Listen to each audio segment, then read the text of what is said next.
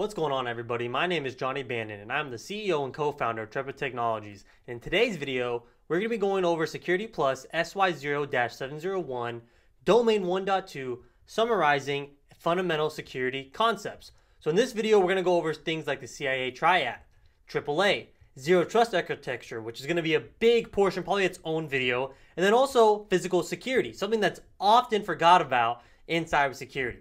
If you like these videos, please feel free to like and subscribe and share with your friends so they can get some awesome CompTIA Security Plus training. Now, let's go ahead and get started. So let me get my face out of here. So we're going over Domain 1.2, summarize fundamental security concepts. And the objectives we're going to hit in this video are going to be the C.I.A. Triad, which is the fundamentals of anything cybersecurity. Whether you go to a 100 level course in college or whether you're actually implementing cybersecurity solutions, this is something that often gets referred back to or called back on when implementing solutions in the security realm or the cybersecurity realm. Then we're going to go over AAA, that's authenticating people, authenticating systems and the authorization models, and then also what the acronym means and kind of defining each one of those A's, authentication, authorization, accounting. And then we're going to get into the Zero Trust Architecture. So this is going to be another big one. And the reason this is a big one is because it is a lot more in depth than 601 was as far as explaining Zero Trust Architecture, getting into the different ways we could possibly implement it and the different terms here. So we're actually going to define the control plane and data plane, and we're actually going to take a look at NIST 800-207, which is the NIST standard for Zero Trust Architecture, which CompTIA Security Plus took that NIST framework and is now testing you on it. So this control plane, all these solutions, you're going to notice when you look at that NIST document about Zero Trust Architecture, it's verbatim the same thing. So if you read that, then you'll definitely be good to go for the exam. Well, you should be good to go for the exam when talking about Zero Trust. And then, of course, we're going to go over deceptive and disruption technologies and also physical security, which isn't on the objectives, but that's okay. That is part of our Domain 1.2 curriculum. So let's start off going over the C.I.A. Triad. So the C.I.A. Triad, it's going to stand for confidentiality, integrity, and availability. So these three core principles, confidentiality, integrity, and availability, they work together in tandem to deliver cybersecurity solutions. And they are the principles that form the foundation for securing information and systems on your enterprise. As cybersecurity professionals, we have a couple different roles to play. Obviously, our main one is going to be securing the enterprise, securing your customers' data, securing your users' data, and just security, right? Security of the enterprise. With that, we're very technical. So most of the time, your SOC analysts, your cybersecurity engineers, they have the best technical solution to protect your environment. They want to implement SIEM or SIEM or XDR and do the monitoring and actually do that active, proactive threat hunting, okay? All those technical solutions. Sometimes we forget that our actual role as cybersecurity professionals is to enable business operations. We are there as anyone in tech. Sometimes we forget this, guys, that we're there to enable the business and to ensure it stays profitable. So why am I bringing this up and going over the C.I.A. Triad? Because if you're going through this Security Plus course with me, we're here to get you certified, but I also like to put just a little bit of 2 cents. And my 2 cents as a engineer is keep it simple. Keep it simple and make sure that solution does its job while also keeping availability. So not saying that one is more important than the other here as far as confidentiality, integrity, and availability. But what happens to the engineer that just focuses on confidentiality because maybe security is actually a big effort in pushing your organization? From the top level down, top leadership down, they care about their cybersecurity and their cyber solutions. So because of that, you feel empowered to maybe experiment, to maybe really harden your devices and lock down and create that great defense in depth. Well, sometimes that may lead to solutions that cause bad availability for your users to execute their task in a timely manner. So sometimes if you go too much this way, you fail on the other ones, okay? So this works together. Remember that you're there to create solutions that work for the business, that secure the enterprise while also making so your systems stay unaltered and to make sure they actually stay available. And with that, we also have to think of resiliency here with availability. Integrity, we have to think about our data. If it's ever compromised, how does it stay unaltered? And with confidentiality, we're going to be looking at how we protect our data with encryption and access control methods. So now let's go ahead and jump into our next section here, starting off going over confidentiality. So confidentiality, definition. Confidentiality ensures that sensitive information is kept private and accessible only to those authorized individuals or systems. So let's break that down, shall we? So we say that sensitive information is kept private. How can we enable that privacy? How can we enable that our data at rest or in transit, or in use is protected? That it's not in what's called plain text, where any threat actor could read our sensitive information or our data. Well, we apply encryption.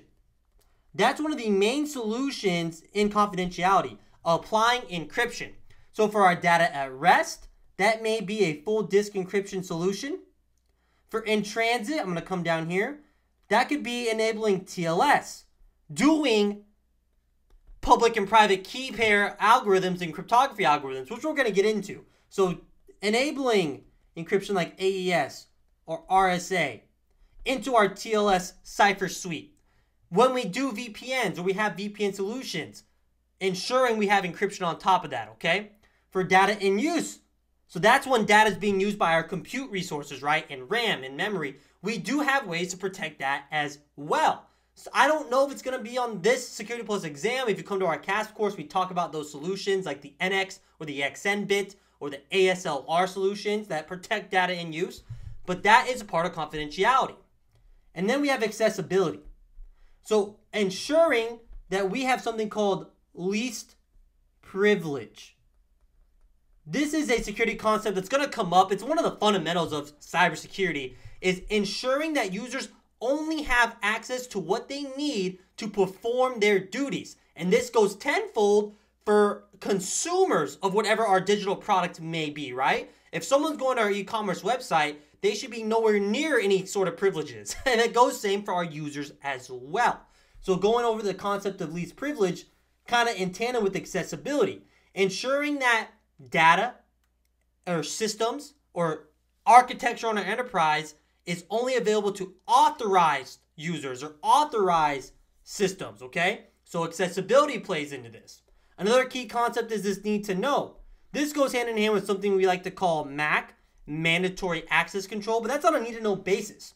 So only individuals with a legitimate need to access certain information should have access. And we get into access control schemes and methods like RBAC, and then we have rule-based, we have DAC, discretionary access control.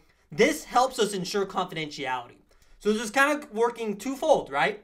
We're ensuring we have those access control methods in place, ensuring we have these access control schemes. Probably this dives into IAM as well, identity access management. So essentially just the concept of least privilege plays into all these different ways, all these different concepts, right? It enables all those concepts. When you're going into your cybersecurity architecture meetings with the team, with your SOC, saying, okay, we need to ensure confidentiality. We want to implement least privilege. Here's how we do it. We have good identity access management. We have our users, our consumers having a need to know basis to access information. We're configuring and setting up, or our engineers are setting up role-based or mandatory access control on our systems and data. And then of course, encryption. So using encryption techniques to protect data at rest, in transit, and during processing. That's where I got the in use, right? And if we come down here, just a quick little picture of how we do encryption, right? So that plain text is going to be human readable. Something we could see. Imagine this girl sending an email in plain text. I can wiretap that. Maybe I set up Wireshark or Span or something like that. And I can see everything about that email. That's plain text. Well, once I apply that encryption algorithm with this secret key, I now turn it into ciphertext, and now it's protected, and now it's confidential. Now nobody, even doing any wiretap or looking at that data in transit, can see it, okay?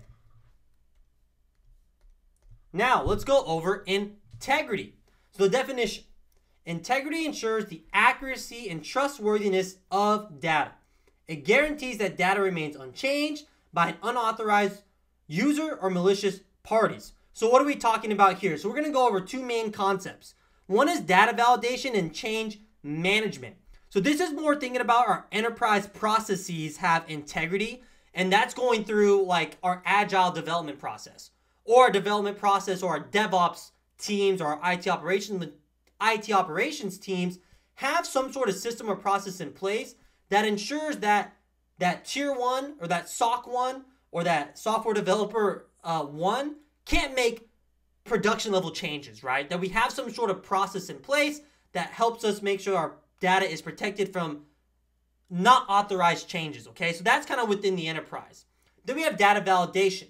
So data validation employs methods like using checksums, hashing, and digital signatures to verify data integrity. What do we mean by this? What we mean is that our data remains unchanged. So let's just put this into a scenario. Let's say we have a data breach. Let's say we have a cybersecurity incident. And through our cybersecurity incident response teams and our planning, we get to the point where we have to do digital forensics. So we take our, let's say, web server here. I'm just going to put web app here. And that was the machine that has the incident on it. Now going through our order of volatility for our artifacts, we do memory dumps, we do hex dumps, and we get all that volatile information. And now we're on to the actual hard drive or solid state drive itself, the image. Through that digital forensics process, we have to maintain something called the chain of custody. That's for legal reasons, to make sure that the data hasn't been tampered with. Besides just that chain of custody sheet, how can we ensure that when we do a data duplication on this image here, let's just say that's my hard drive right here, how can we make sure that it's unchanged through our chain of custody? Technically, right? Through the actual, the bits. How can we make sure nothing was changed? Well, what we can do is take that image and pretend that's this input here and run it against a hash function. So let's say a SY0-256 algorithm. And when we apply that algorithm to our input, we're going to create a unique digest, or sometimes called a checksum. That unique digest correlates to this unique input, okay? So in a perfect world, right, without getting into salting and extra things we can do to make sure there's no collisions, and we'll dive deeper into that. In a perfect world, this input right here, every time I apply this SY0-256 algorithm against it, should always produce this same digest. Now let's say a malicious user goes in and changes something on our image here. So using this as an example input, let's say I'm going to clear this up. They do this and they change it. Hello world. That ain't an O no more. That's a 0. If I apply this hash function or that hashing algorithm, I should get a completely new digest. Completely new. So how can we verify integrity of our data, our actual data? Is we can run hashing algorithms against it. And we can produce these message digests or these checksums that now you can compare. So now, let's say, back to our web server, it goes into our digital forensics teams. Let's say you were the first responder. So let's say you're part of the CSIRT team, the Cybersecurity Incident Response team, and you were the first one on here to isolate this. So maybe there's a worm on there that's self-spreading. You were the first one to isolate. You're the SOC level 1. And now the digital forensics teams come in. Now this could be like third party or whatever the case may be. And they say, okay, let me see the hash you took. And you being a good SOC 1 analyst, you followed the playbook given to you for your incident response planning. And that's the first thing you did when you got to the image, right? You're like, let me take a hash of this. And now let's say you produce that hash. The first thing that digital forensics team is going to do after they duplicate that image is then verify that hash again to make sure that it was unchanged between that handoff between you and them. Now, kind of going back to this change management, or other examples, I should say, of verifying integrity that's not just taking hashes and being real technical, is ensuring that, also depending on your sector, ensuring like if you have HIPAA laws you got to abide by or data sovereignty rules, that you're also maintaining data integrity as well. We're going to get into that when we talk about geographical considerations like the GDPR in the EU. Not to ramble on, but again, also integrity is having good processes in place to make sure that you're not altering production environments without the proper approval. Okay, then last thing we're going to go over in this video, so it's not too long, is availability. My favorite one to talk about. So definition. Availability ensures that systems and data are accessible and operational when needed by authorized users. So kind of getting into the technical without just thinking of availability from a bird's eye view before getting into the technical. This ensures that our systems are usable, right? Because sometimes we lock our systems down so much that I've worked on environments where it takes 10 minutes to log into your computer. Now imagine you're trying to create a good environment for your workforce to think creatively, to be motivated, to be excited to come into work. And the first thing they got to do is wait for their computer to load their huge desktop profile, user profile, all the GPO settings, every single time they log in. You can imagine the kind of hit on morale that's going to take, especially on users. Because we're all human. We can have a bad weekend, coming to work on Monday, and that's just the icing on the cake that makes it worse for us. So when I think availability, this is just Johnny Bannon's opinion, making systems usable. Making systems that enable the business to thrive, okay? That's availability. Now the definition, of course, or the technical solutions we're going to talk about in the Security Plus exam are things like redundancy, ensuring that we don't have single points of failure. Ensuring we have redundant systems and components that can minimize downtime in case of hardware failures. So a good example of this image I have down here, is we could be doing app or data duplication between our different cloud regions here, or zones. So you can see here, we may have apps deployed in the west and the east, and depending where our users sit, where our users are sitting, they're going to go to the east or the west. Now imagine if you just had this east data center operating your web application or your serverless architecture, and then it goes down, which has happened to AWS in recent years, like probably maybe, I guess 3 or 4 years ago. If you didn't have that redundancy in the west, all your users and your systems would just be SOL, right? So that's part of redundancy, and that's how the cloud can enable redundancy. You can also have that locally just in your data center if you're not thinking of catastrophic failures, like having what's called first hop redundancy protocols for your network environment, doing something like NIC teaming or even load balancing. That's a form of redundancy for distributing network traffic. It can also be just local in your data center, right? Having a primary server and a secondary server. Redundancy, we also start talking about things like hot sites, warm sites, and cold sites. We'll dive deeper into this when we go over the cloud. We also want to think of an acronym called COOP. So when we have an enterprise that we work on that may be sitting in a natural disaster zone, first thing that comes to mind is big data centers in like Florida.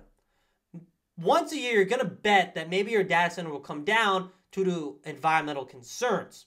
So the continuity of operations, is something you probably plan for yearly, and that's having that secondary data center that can take over for potentially your primary one that sits in that natural disaster zone, okay? So that's redundancy at a bigger level. It could also be smaller. It could just be you having an UPS in your small office, right? An uninterruptible power supply. Load balancing. This is going to distribute network traffic evenly to prevent overloads and ensure responsiveness. So this protects us from things like denial of service attacks. This also protects us just from a large influx of users. So an example that always comes to mind is when you run an e-commerce site, when is your peak time? More than likely going to be around the holidays, Christmas, and as of this recording, January 1st, it just happened, right? So fresh in the mind. It would be probably beneficial to put a load balancer in line with your web server farm here that can distribute all those inbound connections maybe evenly, or doing some sort of scheduling algorithm, right? That just protects you, that ensures high availability for those users. And then, of course, disaster recovery is something you got to think about. Now, this is just at a high level, right? We're going to dive into all the different disaster recovery concepts and techniques we have, but this is just develop plans for data backup, recovery, and continuity in the event of disruptions. This could be from natural disasters. This could be from a cybersecurity related incident. This could be just from a straight up hardware failure, okay? So how are we planning? How are we backing up data? Are we doing full backups, incremental, differential? Do we have RAID applied on our on-premise? If we live in a hybrid architecture, do we need our data center in cloud to be up to support that hybrid environment? Or are they split ops, right? Something we just have to think about when talking about availability. All right, guys, that's going to be it for the lecture portion. Now what we're going to do is we're going to bring up a quiz questions. So go ahead and pause the video right now if you need to take a little break. I'm going to bring up our quiz questions. And let's go over them. So here we're on our Academy site. And on our Academy site, we're going to go over our quiz software essentially. Let me bring this good into view. And we're going to go over the C.I.A. Triad. So what I want you to do for this portion of our videos is just, I'm going to read the question off. I'm going to answer. I want you to pause before I answer. Try to answer yourself, and then we'll go over the explanation. So when you purchase our course on our website, you get all this available to you. These are just little quizzes that I put together for this video course on YouTube and will eventually go on Udemy. But you actually get thousands of practice questions available to you when you purchase our course from trepatech.com. All right, enough of the sales. Let's do this. So now let's do some verification of what we just learned. So question 1. In the context of the C.I.A. Triad, what does confidentiality primarily ensure? So we have 4 options here. I'm going to go with C. Data is protected from unauthorized access or disclosure. All right, awesome. We see our explanation here. So confidentiality in the C.I.A. Triad refers to the protection of data from unauthorized or access disclosure. The goal is to ensure that sensitive information is accessible only to those who have the right to view it. Awesome. Next question. What aspect of the C.I.A. Triad is primarily concerned with ensuring that data and resources are available to authorized users when needed?